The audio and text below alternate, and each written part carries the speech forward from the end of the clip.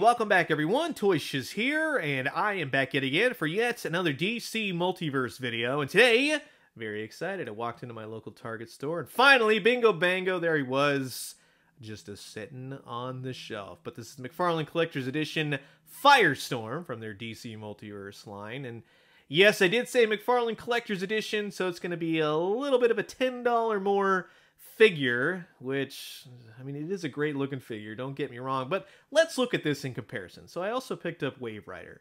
Now, if you look at Wave Rider and you look at FIRESTORM, besides the flaming heads, right, you get 2, 4, 6 accessories, stand, card for 20 bucks, and you have FIRESTORM, which essentially you get 8 hands, couple fire effect pieces thrown in, then you get the idea in the card stand and whatnot. Same thing with Midnighter, right? He's got 2 accessories, pair of hands.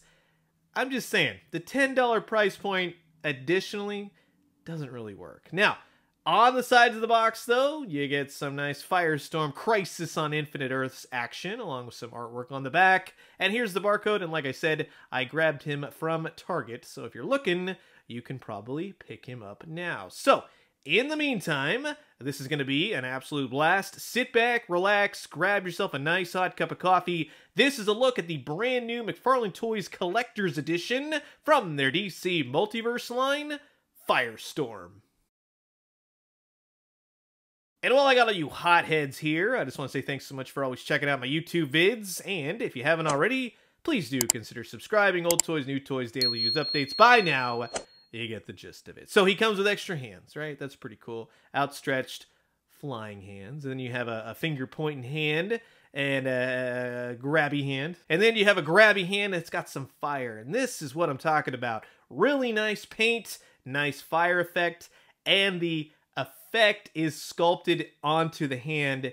And I'm really starting to prefer that. Same thing with this really interesting one where he's kind of doing the flying hand, but it's his fingertips that are outstretched and they turn into fireballs, right? Essentially, he's Fire Mario. He got a hold of the whole fire flower situation. But these 2 hands take the cake. And again, this is what I've been asking for. This looks just amazing. You have a little semblance of the hands amidst all the FIRESTORM Matrix powers, and I totally dig that. I think it's painted well, it looks nice, and it's not 2 separate pieces. Now, you have FIRESTORM himself, beautifully painted, just a standout. This is one of their best that they've done this year. I love the fire in the hair. That's really cool. Little Ghost Rider action right there. That's definitely what it reminds me of. But then you have the yellows and you have the reds, and he just pops because of those old school superhero colors.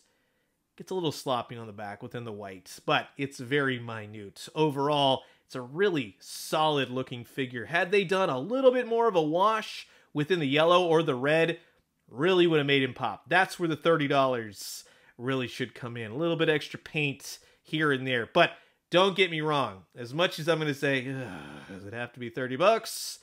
It is a really nice figure. And for that, I do recommend it because it's a really nice all-encapsulating figure. You got all the fire powers, you got all the articulation you need, you got the bicep, you got the double joints. It's a new sculpt through and through. The hands repurposed in some way, shape, or form, but largely it's an all-new body, all-new head portrait, all-new everything.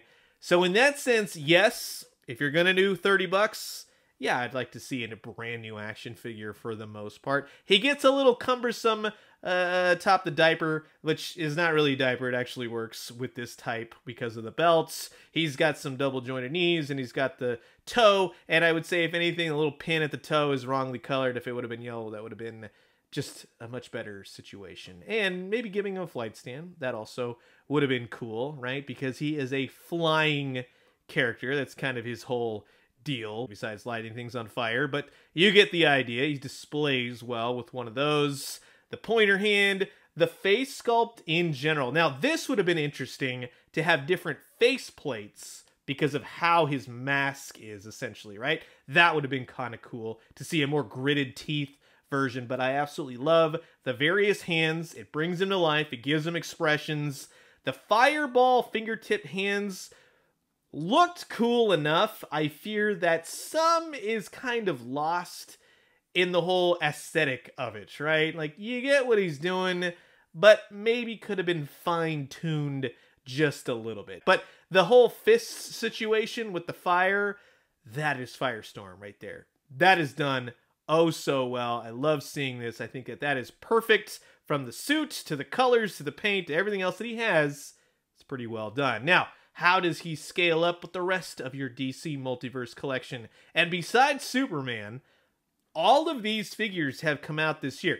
This has been a great year for McFarlane Toys and kind of changing up the formula and doing a lot more in the vein of classic suits, classic characters, 90s, 80s, things of that nature, where I think a lot of DC Comics fans, that's where they like to live. And that's really where it is for myself as well. But in the truest sense of the DC Multiverse, having Firestorm with Hawkman, having him with Kyle Rayner, you really can build up your team. You don't have to get every figure. And that's really where the DC Multiverse, for me, is heading.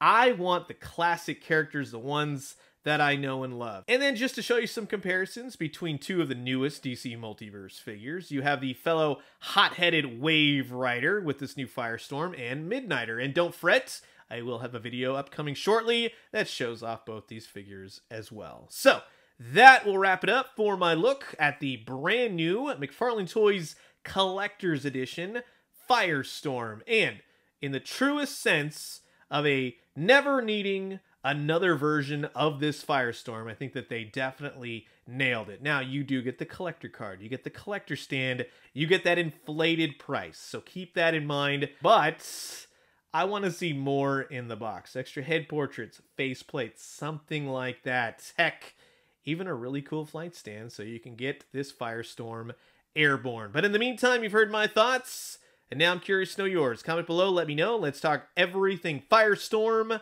And I'm going to leave you guys with that. As always, drink some great coffee, eat some great food, but most importantly, remember, now how cool would it have been to have a clear plastic piece that comes off around his neck, and you got the professor talking to him? Just a floating head, right? That would have been awesome. And when they do, let me know what you found. I'll talk to you guys soon. Adios.